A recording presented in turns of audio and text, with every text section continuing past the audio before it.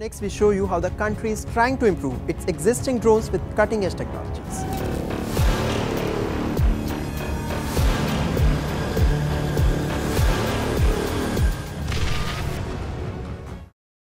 In one of the best evolution of military capabilities, China has ushered in its own version of the Kamikaze drone, sending shockwaves through the global defense landscape. With each passing day, drone technology seems to be getting better, smarter, and more sophisticated in a groundbreaking feat. Picture a high-speed UAV rolling to its target, and before measures are taken to intercept it, it has already sank its target with a controlled explosion. This is what modern warfare looks like, and this is exactly what China has in store now. Today's episode will cover the arrival of China's own version of the Kamikaze drone and its significance. Chinese drones are the best ones for keeping people safe and protecting the officers. China has introduced the Sunflower 200, a killer drone, drawing parallels with Iran's Shahed 136 and creating speculation about its potential sale to nations pivotal to Beijing's geostrategic objectives. A recent Forbes report showcased a video demonstrating the test launch of the Sunflower 200, suggesting it's in an advanced stage of development, possibly months away from full-scale production. Described as a low-cost weapon by China Defense, the drone boasts a 3.2-meter length, 2.5-meter wingspan, and a flight speed ranging from 160 to 220 kilometers per hour. With a maximum takeoff weight of 175 kilograms, combat payload of 40 kilograms, and a range of up to 2,000 kilometers, the Sunflower 200 positions itself as an efficient tool for engaging long-range stationary targets. Impressive, isn't it? China's drone power has just touched new heights with the launch of this beast. Let's piggyback a bit and talk about how important this drone is for the PLA. China's ascent as a global powerhouse in drone technology has become a defining factor in contemporary military developments, with this Sunflower 200 drone emerging as a pivotal player in this trajectory. The nation's strategic focus on technological advancements, coupled with a commitment to becoming a leader in military innovation, has positioned China as a formidable force in the realm of unmanned aerial vehicles, UAVs. In the past, China lagged behind other military powers. Now, every development inches it closer to the throne of the military kingdom. It's no surprise that the Sunflower 200, a testament to China's prowess, stands at the forefront of this surge in drone capabilities. Designed with precision and efficiency in mind, this killer drone has garnered attention for its potential role in shaping the future of modern warfare. With a 3.2-meter length, 2.5-meter wingspan, and a flight speed ranging from 160 to 220 kilometers per hour, the Sunflower 200 boasts specifications that underscore its utility in engaging long-range stationary targets. China's rising drone power signifies a shift in the dynamics of military technology, challenging established players on the global stage. The country's lenient export policies, flexible payment options, and strong backing from the Chinese Communist Party have propelled it to the forefront of combat drone exports. According to data from the Stockholm International Peace Research Institute, SIPRI, China has shipped a staggering 282 armed combat drones to 17 countries over the past decade, dwarfing the meager exports of the United States. In the evolving landscape of warfare, the Sunflower 200 holds particular significance due to its potential impact on the ongoing conflict in Ukraine.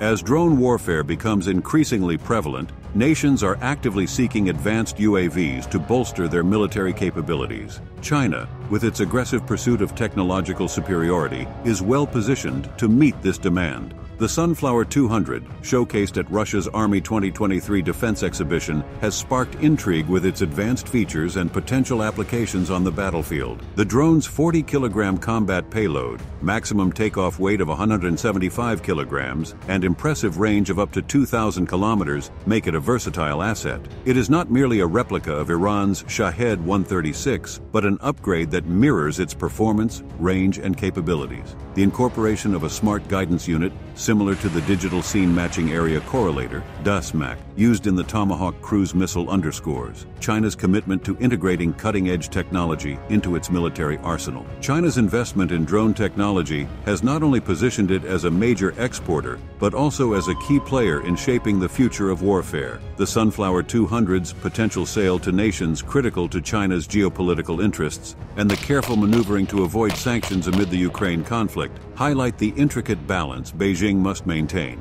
As China navigates this delicate terrain, the Sunflower 200 symbolizes not just a drone, but a symbol of China's rising influence in the global military-industrial complex, reshaping the contours of military power in the 21st century. Amidst the drone warfare landscape, Russia has not been left behind, enhancing its Shahed 136 with GLONASS satellite guidance units to elevate its lethality, accuracy, and range. However, the upgrade comes with limitations, lacking real-time control and requiring a lighter warhead due to the heavier guidance system. Russia plans further modifications, including replacing the noisy gasoline engine with a silent electric motor and adapting components for freezing weather on Ukrainian battlefields. Yet, doubts loom over the seriousness of these upgrade projects, evidenced by a Shahed 136 crash in Romania exposing quality control issues. Forbes suggests that the Sunflower 200, while not a direct copy, offers similar performance, range, and capabilities as the Shahed 136. This drone can be launched with a rocket unit or catapult and features a smart guidance unit akin to the Digital Scene Matching Area Correlator, DSMAC, developed for the Tomahawk cruise missile. The Ukraine conflict has exposed vulnerabilities in Russia's military drone sector, including restricted access to advanced technologies due to Western sanctions, a need for authorized high-end systems, and a general underdevelopment of drone-making capacity. In contrast, China has emerged as the leading global exporter of combat drones, leveraging lenient export policies, flexible payment options, strong party backing, and years of reverse engineering. Reuters reported that China shipped 282 armed combat drones to 17 countries in the past decade, while the U.S. exported merely 12 over the same period to France and Britain. However, China's cautious stance in the Ukraine war, balancing support to Russia to avoid Western sanctions, makes it unlikely for the Sunflower 200 to join Russia's arsenal soon, despite China previously sending dual-use drones to Russia for military purposes. The complex dynamics of China's involvement in the Ukraine war are further highlighted by the actions of Chinese drone maker DJI.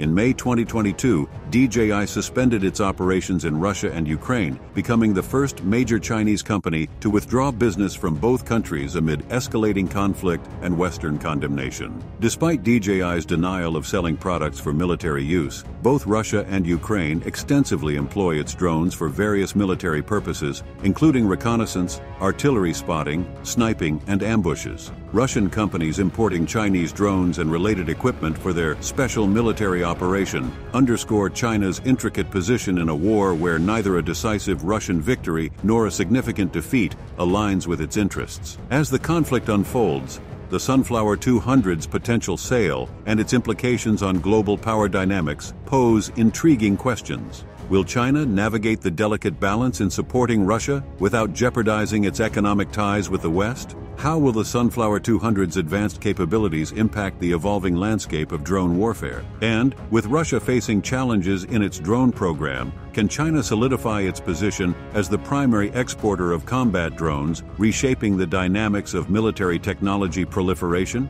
These questions add layers of complexity to an already interesting geopolitical scenario where technological advancements and strategic maneuvers are important and set the term for the future of the world. With much about the arrival of China's own version of the Kamikaze drone and its significance covered, it is time to wrap this one up. If you have any topics in mind, comment below and we will cover them for you. As always, subscribe to never miss out.